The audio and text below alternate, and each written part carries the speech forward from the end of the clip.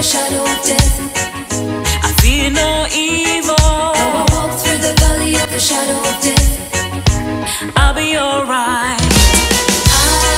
I'm still here. I've been through the fire. I'm still here. I've been through the jungle. I'm still here. Yeah, I've been through the fire. I've been through the storm, but I'm still here. Every day's a brand new chance to grow. Always looking forward to tomorrow. Yeah. Doesn't matter if I rise and fall. I know there's a mighty God behind me. Even though I walk through the valley of the shadow of death, I fear no evil. Welcome to the show. I'm still here, coming in from Juliana. How is your weekend going? I hope you're having a great weekend. It's love, sex, and money. Today is the 1st of December. December is a very interesting month. You know, there's a lot of partying, a lot of, holidays. Very exciting, very exciting. Welcome to Campfire TV. It's your girl Shakira, and today I have Moses with me in the studios. Moses has been here before, I think about like 3 weeks ago. He has very great ideas, and today's topic is going to be, how do you know your partner is cheating? How do you know, how do you notice that one person that you're in love with is doing something not proper? Well, let's welcome Moses to the show. Moses, welcome. Oh, welcome. Thank you. Thank you very much. You look good. Oh, thank you. It's a pleasure. It's a pleasure. Mukama byonna yabikola. Since the last time you were here, obadde oli kuki? Okuva lwe nnava wano last time mbadde mbeera ewaka eyo nga ndowooza ku bintu ebikyasinze okubeera part ku bulamu bw'abantu. Okay. Nga relationship kintu kikulu nnyo mu bulamu bw'omuntu yenna. Okay. Love. Tova ne Katonda agamba love one another. The last time you were here, wali toyina bulungi who's gonna love you, ate tugamba love one another. Last time you were here, tewalina who's gonna love you, kati wamufunye wayisa weeks 3. Tonamufuna. Kwegamba sijja gamba nti olwazzeeyo n'enfuna naye ekigambo love kiri part of ku bulamu bw'omuntu naye bwe kiba kigaanyi tokikaka kubeerawo. Okay. Okitegeera. Okyesonyiwa. Osobola okyesonyiwa oba n'okiwa time. Kubanga gy'okoma okiremerako ate gwe gwe kiwa obuzibu akiremerako. Okay. But you've been in relationships before, right? Nange ndi muntu nali mbaddeko mu relationship. Okay. Ne wabaawo ebyakireeta okubanga tekikyaliwo. Okay, kati bw'obeera you're in a relationship, how do you know your partner is cheating? Well, nga sinaba kutandika topic eno nandiyagadde okusooka ompa omukisa nsaasira abo abaafiiriddwa abantu baabwe n'abakyaliyo nga balamu. Mukama abakuume, tetuliye waka n'ebigenda maaso waka tubiwulira ate tubiraba. Bannaaye, just be conscious. Mwekuume ne Katonda abaagala. Amina, abafiiriddwa abantu. We're very, very sorry. Rest in peace. Ate n'ekyenandisembezaayo omwaka nga guggwako sikusanga mu ndongo. Njagala nsonyiwa nkireese kize. Mugende mu kanisa musabeko nga 3 mwebaze omwaka guno mwe abasigadde nga muli balamu kubanga twetaaga okubalaba nga muli balamu. Yes. We need to see you alive. Let's go back to the topic. Moses, how do you know your partner is cheating? That's today's topic for those of you just tuned in. How do you know your partner is cheating? Actually, the way you can get to know that your partner is cheating, nti ebiseera ebisinga wabeerawo kye bayita body language. Body language? Yeah, body language. Okay. Ebiseera ebisinga omuntu bw'aba achiitinga omulabira ku signs z'akola. Psychologically Katonda yatuwa obwongo tutegeera. N'omanya ebiseera ebisinga amaaso ayogera atunudde ebbali takutunulira maaso. Ayogera ebintu nga omulaba bw'atakula yagezaako okwedefendinga anoonya support ow'okwekwata naye nga solution ebiseera ebisinga gy'asinga okukozesa tayogera nga akutunudde mu maaso abeera alimba.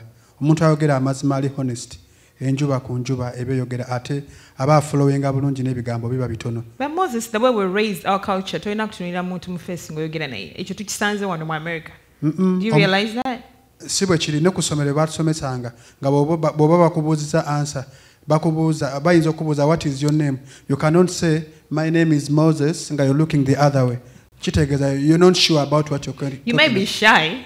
You cannot be shy.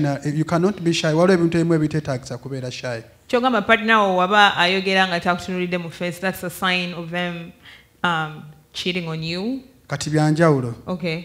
Partner wo bw'abanga omuntu bw'aba akukwana ebiseera ebisinga ayinza okubeera shy kubanga aba takulabangako. Ne bw'abanga muludde ebbanga nga mubadde mwenna.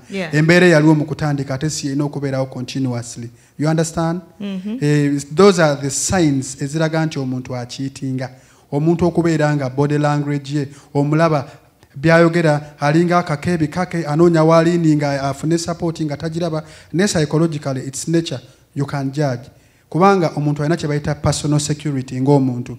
You can smell, you can look, you can taste and you can hear. Byonna byonna byoba obiraba ku muntu alimba. First impression oba olaba.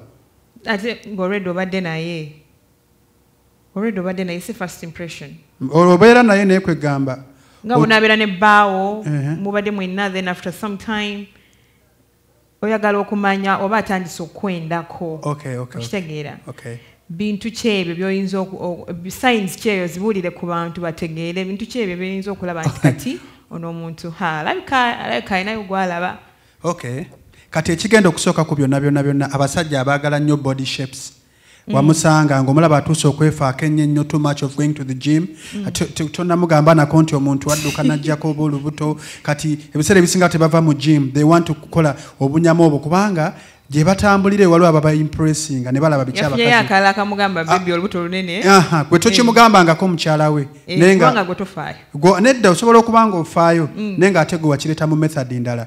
Kati eyo gy'abeera n'alabanga abasajja banne oba ayise mu kkubo alaba bakola bino n'atandika okukyusa body system ye atandise okwekolako ng'abakyala okwefaako ennyo kikyuka n'aleka obuvu n'omulaba nga concentration yagikugyeko nnyo gwe ate mukyala we nga yeefaako nnyo ye yekka. That is also a sign of a cheater. Era mu kinotisinga omusajja yeefaako ennyo yekka nga tafaako ku mukyala we nga keya agimuwali eri ng'akyamudeetinga first date eyo ne bwe yamala omuteeka ewaka kati keya n'agezaako yekka yeerabirira yekka yagula ku bizigo ebyandibadde ate byesiigibwa abakyala omulaba yeebyulabyula akola ebintu ntukwegamba. Those are the signs of a cheater. Okay, you've heard from Moses. Those of you just tuned in. Today's topic is how do you know your partner is cheating? Moses told us body language, batachakutunulira mu face. Let me go back to you, our viewers. There's a comment here. Moses Agamba, I disagree with you, Moses. I disagree. Okay, your fellow Moses is saying they disagree with you. Some couples don't look into each other's eyes when they get angry. Omulala Gamba, Anti Chirabika yamanyi omulamwa. Okay, so this one says some couples don't look into each other's eyes. Ngabogira. Baba n'ensonyi. Oh, really? Ochintu okubeera n'ensonyi banange mukikwata bubi. Omuntu gw'oyagala oba tokyalina nsonyi mu maaso ge. Obeera open gyali. Oyinza okuba na insecurity, oyinza okuba eriiso erimu lyakyamako ku side nga takirabanga nga toyagala akirabe. Oyinza okuba olina akanywa akava toyagala akalabe. Nga it's your insecurity gwe nga toyagala kimulaga. Ndi wano bwe mba nga nzize n'ensalawo nti ogenda kunjagala oneetegereza ebinkwatako oba obimanyi mba sikyalina kyenkukweka. Lwaki nkukweka? Obeera omanyi ebbanga lye tumaze naawe emyaka 10 n'oŋŋamba nti ate kati nkyayogera nga ntunula ebbali kozi nga ekintu ekyo kizze kibaawo okuva mu ntandikwa paka lwe kisembyeyo nga kyewatandika nakyo era kyosembezzaayo nakyo paka awo nja kubeera naawe ne tojja kuŋŋamba nti ate kyewatandisa ate kati okikyusizza ekyo si yensonga. Cheater ebiseera ebisinga they don't look honestly mu maaso g'abantu bebaagala tebakimaintaininga constantly kikyuka ku muntu cheater. Okay. So what else do you think is a sign? Wanji? Ekirala sign endala eriki otugambyeko? Sign endala poor communication ewaka ng'etandise okukyuka. Communication ng'etandise okukyuka. Okyuka engeri gy'ocommunicatingamu ne mukyalawo. Odidde stress ey'abantu abalala bakudisappointinze wabbali ate ogireese ewaka owona akufumbira emmere oyogera naye arrogant niwerabira nti ate ye maama w'abaana naye wamugjayo ng'omusuubiza okumwagala because obadde naye ogetinze used naye olabanga kano ke wafunye ebbali respect mukazi wa tokyamuwa kitiibwa kwegamba n'ebigambo ebiri sweet tokyamugamba ina sweet we omugamba n'ebigambo byatawuliranga nako. Give me some examples. Kati ebiseera ebisinga kiyita ayinza okuva ekigambo ekinene ekiri obscene nga n'omukazi takiwulirangako okumuvuma n'amuddamu bubi. Ebintu ebyo mubyegendereze. Abakazi batandika okudiscoveringa ebigambo byebaali tebawulirangako abamu bambi. Nawulira bwange ayogedde ekigambo bwe kiti kiri so obscene. There should be a cause. Respect eba tekyaliwo. Kiyigetinga n'okuinvolvinga oluusi n'okuvumiramu bakadde bo ate nga tekyaliwo. Kati njagala acting one. Kakati tukole action. Okay. Kati oli mwami wange okomyewo. Kati gwe nze mwami gwe mukyala wange. Okay. Otandise okunyendako. Kati njagala ondage sign eyo. Okay, kati okomyewo. Hey honey, kulikayo ku mulimu. Kati onziramu otyawo. Botyo. That's it. Mukwane emmere yeeyidde. Maze okulya. Saagala. Leero zoolidde. Msaagala bwagaza ate ononkaka kulya gambye saagala kulya. Nga nabadde nkubira essimu nga togikwata. Ate oba wategedde nti nabadde sigikwata saagikutte. Wabadde busy? Nkugambye saagikutte kati ebirala obuuza byaki? Kale. Enkya tunaagenda ffenna mu shopping. Enkya ndabika simanyi nja kusooka kubuuza bakama bange kubanga badde balina gye baagala okuntuma okugendako ku business trip. Okay. All those are the signs of a cheater. Yeah. Talina buddebo. It doesn't have your time. Tachayina buddebo. Tachayina time yo. Poor communication, honestly. Omwana abandi gwe wakere nchano je waabwe. Omuzaddemu abaana that kind of communication. Ta deserving a kitiibwa. Takyafuna kitiibwa kiyagamba banne tinafuna omusajja ate n'okugambayo mu banne. Banne bamubuuza kiki ekiriwo. Abagamba birala ebya relationship abagamba mu bireko ebyo.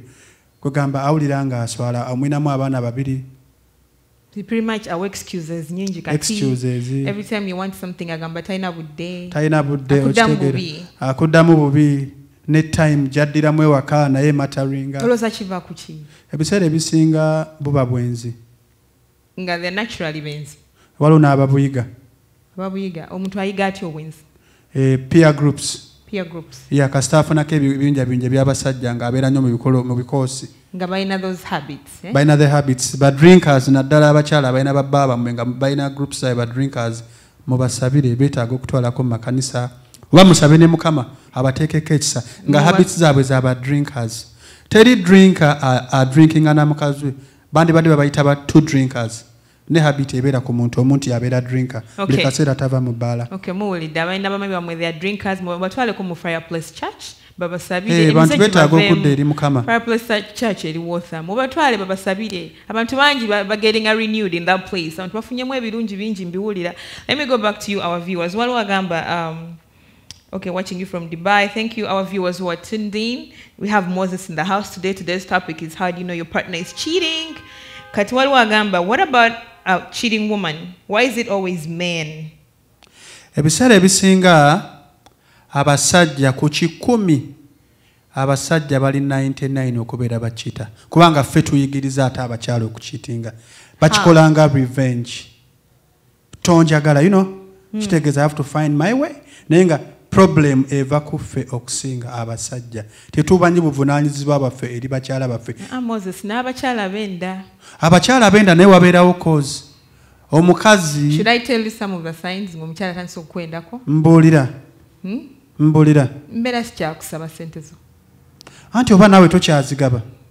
What do you mean? Omukyala okutuuka okubanga takyakusaba ssente omusajja oba tokyagaba abakyala ajjanga amanya afunye. Nyinza okuba nakusaba iPhone empya n'ongamba toyina ssente. Anti naye next day njirina.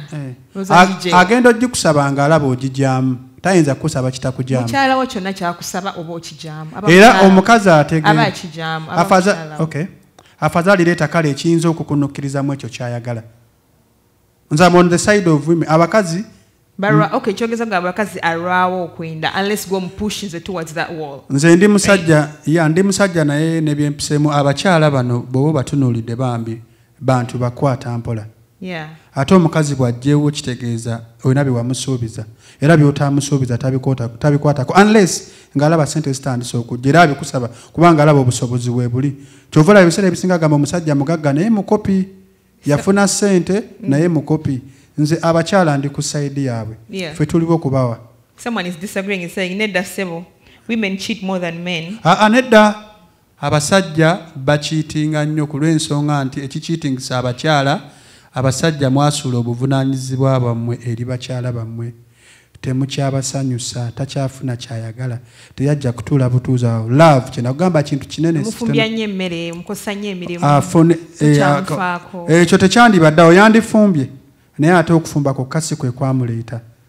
Yajja okufuna ebintu bingi gy'oli teyajja kufumba bufumbi aba yatesitinga abasajja bonna n'asalawo kwagale gw'oli wanjawulo ng'oggyeko ekya ssente n'ebirala ekitegedde kyekifuula omukazi okubeera nti era bw'aba ayenze bannaye temubakuba ensobi eva ku mmwe abasajja. Ensobi zaffe ffe ng'abasajja twalekawo obuvunaanyizibwa. Omwana abandi bamuleeta enviiri kale asibaza ebiri kati wamuzza ku za 15 banazo bamusiba bituttwa naye nga gw'oyagala omwana wa munne alabike bw'atyo. That is I disagree with that. I mean mbasagreeinga n'ekyo. Kati nsonga ki endala gy'olabira ku musajja nti kati atandise okukwendako? Kakati mutandike okugenda mu waleti z'abasajja bammwe mukebere ne mu suitcases zaabwe ezo mukebere mu masimu gaabwe owuliriza mugende mu waleti zaabwe mukebere mu waleti zaabwe mu mpale zaabwe ze mwoza mutandike mujja kusangamu obupapula bw'obunamba bw'amasimu bubaamu batereka obupapula obufaananyi bwa girlfriend bw'olaba nga insistinga okukebera mu bintu bye ng'ate talina musango ezo zonna signs ziraga kuba nti omusajja akiitinga. Wallet muzikeberemu essimu zaabwe ne banka statement zaabwe muzikebere mulabe expenditure yaabwe ya ssente eryetya ewakati mulya nnyo nnyama naye ate ogenda tulina ku akawunti ye ng'ate ssente zivaako nnyo tasuubula naye ng'olaba weebuuze ziragawa ayina gwafiidinga naye bills ewakati zijja ate ndaba bwe ntulina ku akawunti ssente manya ennyingiza y'omusajjawo kubanga mubeera mweyagala muteese omanye n'enfulumya naye banka statement nazo muzitunuleko muzikebere by expending extravagant. Omuntu gwenjagala alina okumanya ebintu byange bwenfa mukyala wange n'abaana bamanya ebyange bwevunaanyizibwa bw'omusajja. Omusajja waba talaga mukyala we bank statement aba tamwesiga aba alinayo omulala ng'oggyeko n'ekyokumwesiga aba n'ebirala bingi those are the signs omuntu akwesiga naddala bwe mba nga nkwagala kati gw'onfumbira emmere ewange tompadde butwa nkomawo nombikka okimanyi nti gw'osobola okunfumbira amazzi n'onzitanga sitegedde kuba mba simanyi lwaki gw'oba tonneesiga n'ondagira akawunti namba zo nga n'emmere gyendya nze omukyala nze njikufumbira senga nkuwa obutwa. Obulamu bw'omusajja buyimiriddewo ku mukazi abasajja bwe twebaka tufa bubi. Our viewers are saying oli mutuufu nnyo taata tuba twesasuza. Okale this guy aina work. Men don't know how to date. Who dates a lady for a week without even buying her ice cream cone? Mlalagamba FBI twabikola kola. Is it true? You'll find something to give. A red flag, he's cheating. So men don't know how to cheat. Mlalagamba when you don't satisfy them in bed. When you don't satisfy men in bed? No, like cheating and when they don't get satisfaction in bed. That language sibo kiti tujja kuleeta language yombi abantu ebiseera ebisinga obuvunaanyizibwa bonna buli ku basajja. Bw'omanya ekizibu ekiri ku mukazi wo gwe kennyini genda mu basenga abo obabuulire ne mukazi wo kubanga nsonga zammwe otereeza amakaago ekyo tekikuleidinga genda ate kwenda tereeza amakaago ng'omusajja manya weakness yo ebintu kati byajja babisomesa omukyala bamukwata bwe bati ne bakola bwe bati abasajja oluveeri ayagala bwagaza ajje mu nnyumba akole kyakola eri sindogoyi waliwo procedures mulavu mbeera mu procedures nti ABCD bakala mutuuka kuze temufubutuka bufubutise mu relationship muno wakadda oyagala mutuukirako tomanyina bwasiibye kubanga gw'olina ekizibu kyonga omusajja asibwe kibeera bannaye tulina bino relationship ne mukama akimanyi ekigambo relationship kirina omukuba omuntu yenna aba yeetaaga kye bayita keya omutandisa otya approach yo gw'ogenda okumuleetera okubanga you enjoy her approach matters. Musajja abane mukazi we waka emyaka 10 naye nga taddangayo nakaswiti mugamba baby kano kakugulidde. You don't surprise your wives. Mwemanyi kimu nti kubateeka waka nti bakyala bamwe bafumbo. Buli boddo dda nakakiko obwo omukyala. Nga bo abaana bo kaswiti n'omukyala abayagala kaswiti. Mubirabe be happeninga wano. Kyo omuzungu niwe abaguze kamuli akawo muki. Nebe kabaka 10 oba okamuwadde. Amanyo mwami wange yavudde ku mulimu yandeetedde akamuli. Okay. Yeah. So the men should start, gifting their women. Yeah. Satisfying them, but spice things Exactly. get into. All right, our viewers, let me go back to your views. We have some comments here. Richard, this person is saying satisfaction is two-way. Satisfaction is two-way. It's not good for a woman to check in a man's pocket. They should check their men's pockets. Somebody saying it's not good to check in a man's pocket. The other person saying, why not if you're not buying things at home? Okay, somebody saying it's not good to check a man's pocket. Gatingago, you've been telling them they should check their men's pocket. Okay. Can't you detailing ebulungi? Boba oyagala okudiscoveringa nti omwami wa cheatinga toyina kimugamba nti omunoonyerezaako. You do it secretly. You do it secretly. Tokikoze mu bubi. Unless nga nawe omukazi oli muyayi nti ogenda musala ensawo se nti ogenda zanjula. Byosanzeemu. Kebera mu ngoye ze botandika okubeera suspicious n'omusajjawo yajja kuba tamanyi. If you start getting the instinct that maybe they're cheating on me, then you can ajja start. kuba tamanyi nti wazikebeddemu onoonya kumanya mazima in that amazima ago gojja okumulaga omugambe ojja kumubuuza naye nga tonnamugamba nti wakebera mu mpale ze Ate simu. kulasti n'essimu muzikebera. Byebyo byonna bwe bujulizi obulaga nti omusajja akitinga nga tonnakola decision ng'oteebereza. But men have abasajja balina passwords mu simu zaabwe. Lwaki oteeka password mu ssimu gwe atalina kizibu kyonna? Mulimu ki gy'okola mukyala we? Ajjekamu alina ebyama bye byayagala otereka. Tewali kyama musajja kyatagamba mukazi we kubanga bw'ofuna obuzibu mukazi we yasookerwako so si mikwano gyo. Kati yayinza oba nga ye just mwenzi tayagala biraga so atekamu password. Anti kyekyo zezo ze signs ez'omusajja omwenzi era ky'oyogedde kye tuli mu kwogerako. Ekirala nja kubagamba mufune ba private investigators. Nayo tutuukeyo sente tesene tuba tuzirina. Civil investigator nti bamusasula. Okitegedde private investigator you have to pay. Kale ennyinza obutagenda awo kankireete bwe nti bw'oba olina engoye musajjawo z'amanyolo engoye zo z'ategeera nti engoye zo z'osinga okwagala kyusaamu ng'omugoberera emmotoka oba gy'amanyi ewayawaka ng'omulinnya akagere togivuga kuba olufuna special omugoberere omanye alaga movements ze ziri zitya. Mukolere surprisingly ku mirimu gy'abeera nga takusuubira. Mukolere surprisingly yonna. How will he react? Wakubirayo oluyi. Teri musajja ayinza kukola ekyawa mukazi w'ekitiibwa. So baranko gubagoberera. That's pretty much you're telling them to stalk. Mugezeeko okuba following up their movements. Yeah. Their That's movements. if you start getting the instinct they may be cheating on you then. Mugoberere, kebere mu simu zirimu password. Okimanyi ekyo kibayombya. Ne messages ezo ez'ababaweereza abakazi baabwe ezo nnyingi ezo zibabaweereza abakazi baabwe ezo nnyingi ezo zibeeramu mu masimu naye lwakuba ekiteesamu password tebaagala mu birabe. Kaakati ebintu ebyo those are the signs of a cheater. Why would you insist and be in a relationship nga the other party is cheating? Zo bagamba cheating is a choice naye ate gwe gwakikoze obeera heartbroken. Abaana babiri buli mwana n'oweetika olubuto emyezi mwenda abaana babiri akusibiza njala ogumidde ebizibu bye kwagatta okukiitinga. You have a life to move on. You have a life to move on. And I don't encourage my young sisters who see me there.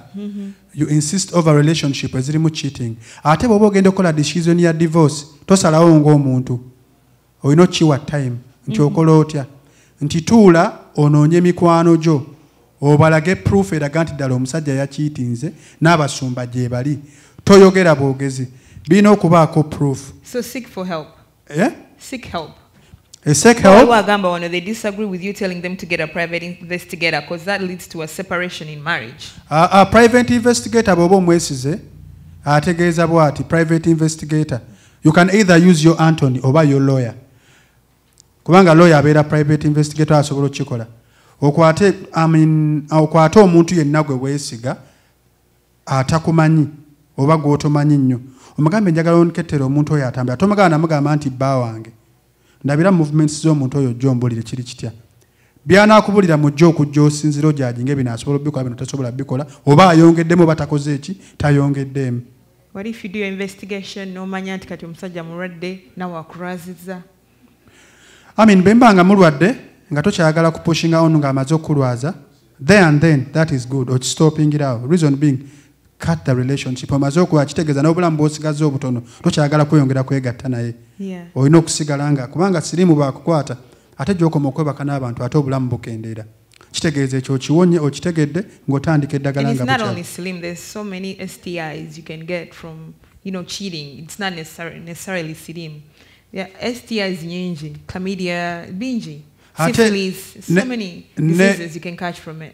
N'ekyokubiri kye nandyagadde okwongerako n'endwadde ezo ze mufuna abakyala ezo ez'obukaba ebiseera ebisinga abasajja bazitambuza ziva ono zivako oli zijjako ono. Ekyokusatu omusajja wo era ekirala ngenda kyogera kasola obupiira nga bubeera nga musajja wo omanye enkozesa ye obupiira kitegeeza a preventing a pregnancy ku bakyala abalala kasola engera obupiirapiira obwo ng'obulaba mu mmotoka yo obuguddeko obupiira kitegeeza those are the signs of a cheater. Kondo musanze mu mmotoka tobisuubira. There is stories we hear especially here in Boston n'olina nti kati yazadde ebbali omusajja they are married tanazaala mukazi we naye yagenze n'azaala ebbali. Okitegeera obo bonna bwenzi kati omukazi oba oyagala akola atya? obo bonna bwenzi omukazi lwakuba abakazi tebawulira nabagamba ebintu bye musooka okukola mu bulamu bwammwe nga tonnaba kwesiga musajjawo gwe kennyini sooka wekkiririzeemu gwe kennyini nga tonnaba kwesiga musajjawo tomulaga nnyo nti ate omwesize ekyo kyesigalize nga ggwe abeere nga takutegeera ng'oli unpredictable. Ngenda mwesiga nti ngenda kwekkiririzaamu nti kati okwekkiririzaamu ekisooka beera ne sipiidi ntono eri omusajja nga byaleeta mbigaana. Just be slow in your relationship. Ndio abasajja bosanga leero nkyagala kwanjula. Ekyo tekisobola kuba. Then they just go forward for it. Kyagala okugamba gwe omwana olumuzaala leero nkyatambula. No, this is not about when omwana is different. This is a relationship. Olumu ogigwamu, olumu olwawo ogigwamu. Okitegedde kyoyogedde olumu ogigwamu, olumu olwawo ogigwamu. Kya mirundi ebiri kitegeeza oba ogiguddemu era ansi egamba oba ogiguddemu. Kitegeeza ogiguddemu because maybe the way they swept you off your feet. Omusajja ayinza okujja nga enjogera ye yanjawulo. Some men are very convincing. They are very convincing to people who don't want to also go and research, sit down and think. Sometimes you don't want to sit down and think. Oyagala bwagazi omwagaliddewo, it happens. Okwagalirawo ebiseera ebisinga okwagala so fast not good okintu ekyamangu mangu tekiba na durability. Tekiba na durability kasito popular relationship tekina durability akugulidde emotoka akuzimbidde ennyumba that one has no longevity. Banaye mutwale ensonga yange ngamba gamba n'abantu abafiiridde ku lyato munansonyiwa waliwo emitima begyaganyira tebagenze bagenzeko n'abakazi abalala balika okitegeera n'abafudde bambi mukama abawumuza emirembe naye n'abaaganyi baganyi abataalirinnye baganyi abaalirinnye bambi bafudde kitegeeza kineraavu abagiyingira nga tebalina nno mu mutima gwabwe tebeebuuziza influence kyetwogerako awo waba tewali relationship olina influence. Okay, Moses, Jolie. Let me go back to my views. Somebody saying what is cheating? Some private investigators may end up snatching your woman.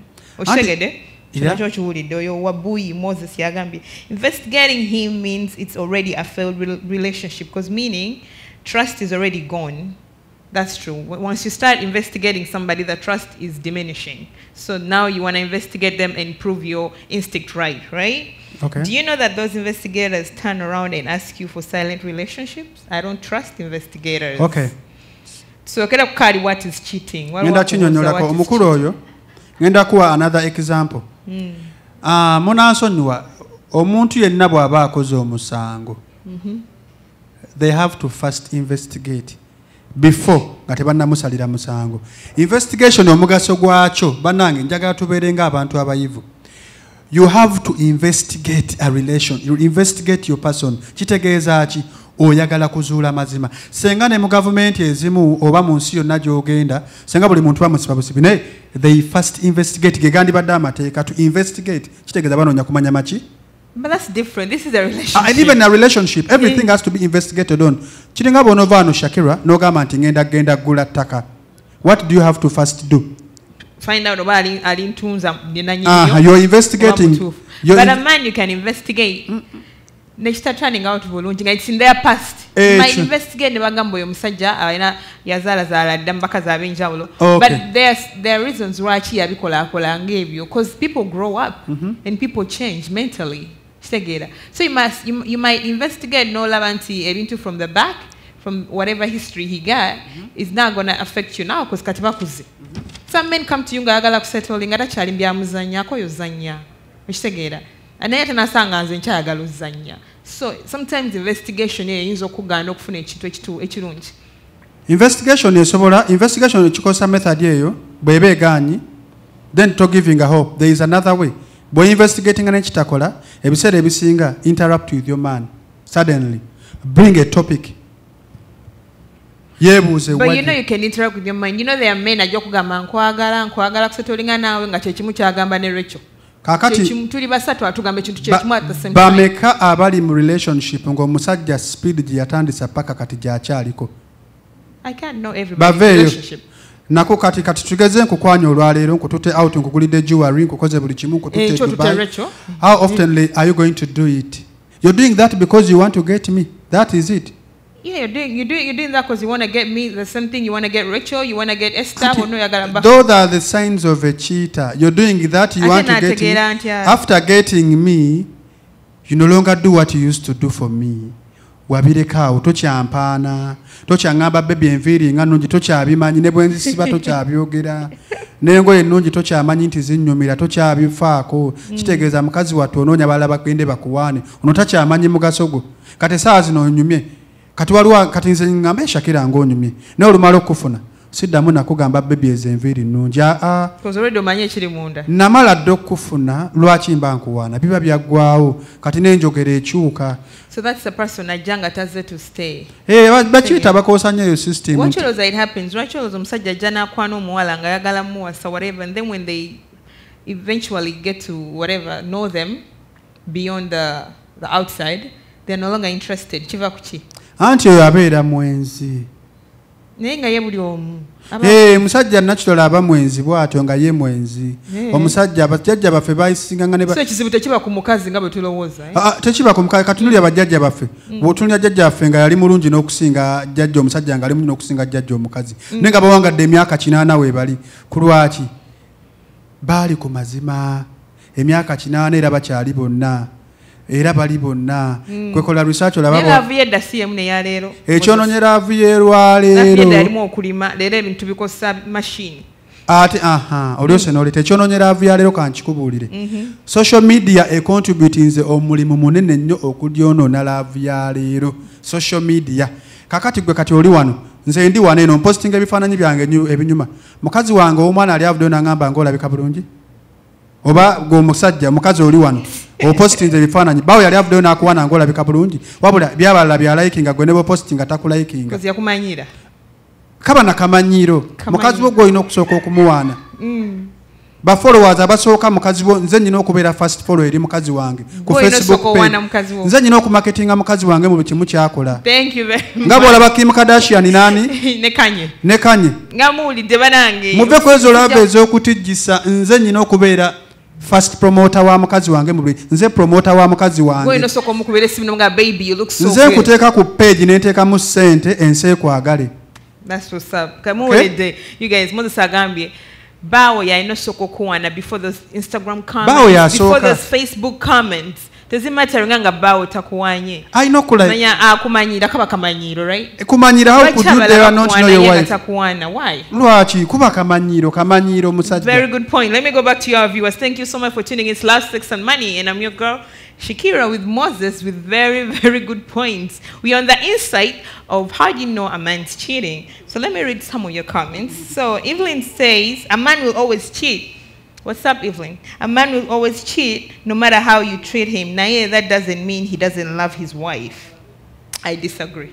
Do you agree? Oh, that one, let me point of information. I disagree because that's a conspiracy. I don't disagree. Kakati nkwagala ate nengena nencheating ebali. She's saying a man will always cheat on his wife doesn't mean they don't love their wife. And why would you That cheat? is a mentality today. Why would you cheat a person you love? Why? Why would you cheat a person you love? You know? I mean, women should learn this. Omuntu waba akwaga lwaki aba cheatinga lwaki obanga ate bakuwa lwaki oba tunuulira akuwuliriza ompadde sente zo sibe kiri ate nempite ebbali ate nenkubba muli ogamba gundi owange nonziba nga sina kyesikuwadde nonziba guba mutima gwa nabakyogo obeera kiita tewabeerawo laavu gwe bakyakikola muzuukuke kyenabagambye oyagala otya omusajja akukiiti ne baba yeebase ne mukwano gwo mufune obukyayi ku mutima tokimulaga ne separating naye empola aba akoze ekintu ekitagenda kuva ku mutima obulamu bwo emirembe n'emirembe. But you know that abasajja when they start cheating sometimes kiva ku mukazi as well.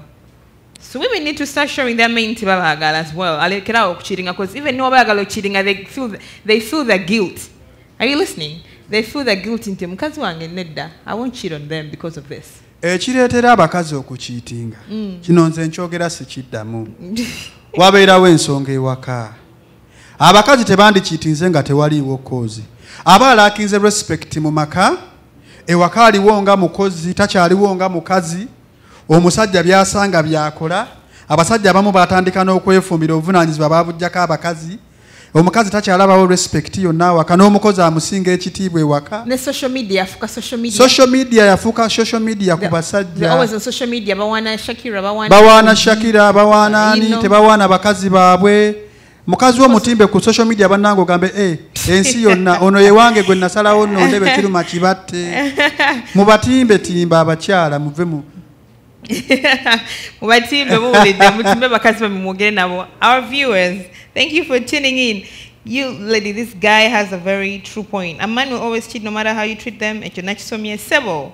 And Mumpa is saying, Aaron is saying, Sebo, what I disagree with you is on private investigators. But if you become the laws, if you become, well, I don't know why he was trying to say, if you come to the laws, you can't investigate the case which have not been yet reported.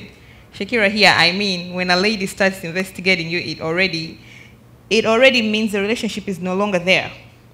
Okay. Yeah. The reason why we are investigating our men, tuba tunoonya kola decision, oba otandise okufuna instincts, ofiiringa kiri nti ayinza okuba nkiitinga. Omusajja okukiitinga feelings zijja. Omukazi kirina kya nti omuntu afiiringa. Era signs z'omuntu okuba nti agenda kulwala. Ebeera temperature. Symptoms. Sikwolabira omuntu nti agenda kulwala symptoms ne gya reacting. N'omuntu agenda ogweddalu era omulaba nga byayogera bitandise okuba nga tebikwatagana. So pretty much if you see the symptoms you start investigating. Omanya kitegeeza omuntu ono oddukirawo n'olaba omusawo n'akubuulira ekintu ekyetaagisa. Kati investigation togikola mu bubi. Ogikola because oyagala kutuuka ku conclusion gy'oyagala okoncludinga naawe nga toyagala kwesalirawo mangu bagambe nti wapapa nga tewamanya mazima. Otegedde tunoonyereza tusobola okufuna amazima nga tetunnasalawo. So all in all twetaaga okumanya tusobole omumanya biki ebigenda mu maaso ku basajja baffe. So what's your advice now? My last advice would be mubeere nga abasajja bammwe. Before you advise, okyanoonya? Omukyala sijjako omukyala bwe naafuna ajja mu kiti kyendimu nja kumutwala. Ekitegeezo okyanoonya? Sirangirira nti noonya naye bwe naafuna ali mu kiti kyendimu. Abakyala lwaki babuze? Wanje? Tonawasa lwaki? You look like a very smart guy amanyi kyoyagala. Ngenda kuwasa nja kuwasa naye omukyala bw'anaabazze. Ogenda kuwasa tonamufuna sooka ofune ojja okutubulira nti ogenda kuwasa. Anti ndi mu kuinvestigatinga kye nakugambye. Noonyereza gwe naayagala mba noonyereza si papa. But slow down on your investigation because you might investigate what's going to stop you from getting a good thing. It is not going to disturb me. I'm investigating because I don't want to include anyone in my relationship. Saagala kuincludinga mu bantu abataaliwo. Njagala nkinoonyereze, malo kinoonyerezaako nkibalage nti no kyenfunye. Baŋŋambe Moses oli mutuufu oba toli mutuufu. Posca tuli myaka emeka? Nina emyaka gyange 33. Ngenda aweza 34. naye nga naatera okimakinga okufuna omukyala Unaatera okimaking. naatera Goal eri myaka emeka? probably nyinza obutasukka na mwaka gujja. Ekitegeeza already, you're already investigating. I'm just around looking around. I'm looking around but I'm not looking for. Kubanga bwe mba nnoonya kitegeeza mba nnina okulangirira. Moses, you make it seem like ogenda ku line, you're not looking around. You make it seem like it's so easy to get a lifetime partner. Abakyala abanoonya abasajja ab'okwagala bangi, abaagala abali honest, ate abaagala abantu balamu be basinga n'obungi. Naye ate abasajja abasinga obuyaaye be bangi. Okay. Okitegedde? Era mubeegendereze. Your topic to judge before I let Moses go, njagala tulekereyo his last good words. What should we do? What should we do to prevent all this that's going on? Ekituganya okusettlinga, ekitugana okubeera with the right partner n'olwawo naye alabika he's very, very experienced. Myaka 3 he's been through quite a lot, so let's hear some advice from him. All right, kati amagezi genja okubawa munansonyiwa last time nabasuubiza okubawa ennambo bangi bawa I don't know. Bawe ku nnambo boyagala bakuba kutawaanye. Kakati ennamba yange abajagala eri 816 915 2500 munkubireko naye nga mwogera nsonga. Ate ekyokubiri international caller plus 1816 915 2500. Enamba ntuufu. Ennamba yange ntuufu era mugikubeko 816 915 2500 munkubire after the show.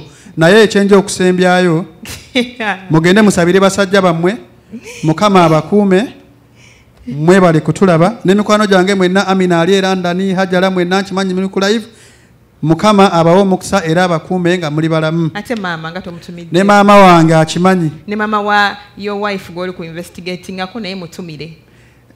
Naawe gwendi mu investigating ako wadde tomanyi sikumanyi. Send your regards. Nyinza okuba nkulaba mu kubo naye nga tokimanyi nkunoonyerezaako naawe nkutumidde. Thank you very much. This has been Moses here on Campfire TV, Love, Sex and Money. Today's topic was, how do you know somebody's cheating? You've heard a lot from him, Muli Debiatu Gambia, and what he thinks a person would be doing for you to know that they are cheating. So take that in action. You bring them to church, bring them to Fireplace Church. So, nsonyiwa nekyembadde neerabidde bannange kantwale ensonga yange esembayo tuggalewo show nti n'abasajja abajjako amataala obudde bw'ekiro mubeegendereze baba tebaagala kusharinga mibiri n'abakazi bannaabwe ng'oli ajjako amataala ekiro nga yina relationship mubeegendereze. They don't want to share the same body with other people. Mubeegendereze. Love us to be in light. Bannaye Mukama abakuume mubeere bulungi. Okay, Moses, thank you very much. I don't believe that some people are just shy. Baba shy. No, Moses, let me come Moses. Okay, bye-bye.